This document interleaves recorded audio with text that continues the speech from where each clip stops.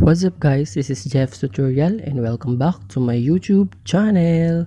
For today's video, tuturuan ko po kayo kung ilan ang nag-unsubscribe sa inyo at ilan lahat subscribe ninyo kung hindi kayo nababawasan. So before we start in our video, please don't forget to like, share, and subscribe on my YouTube channel. At don't forget to hit the notification bell para updated kayo sa mga bago kong video. So let's get started. First is pupunta tayo sa Chrome.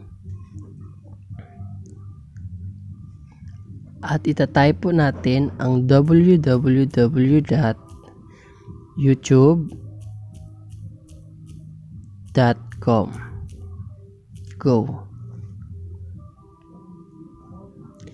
Pero before po tayo maghahanap is dapat po ang inyong Chrome is nakaset po sa desktop site upang malabas ang mga feature sa desktop. Parang nasa computer lang din po.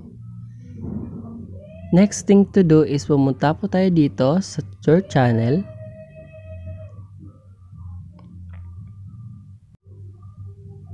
At pagkatapos ay pupunta po tayo sa YouTube Studio. At ngayon po, nandito na po tayo sa YouTube Studio. Next po, pupunta po tayo sa Analytics. Nasa pang-apat na linya dito po sa gilid.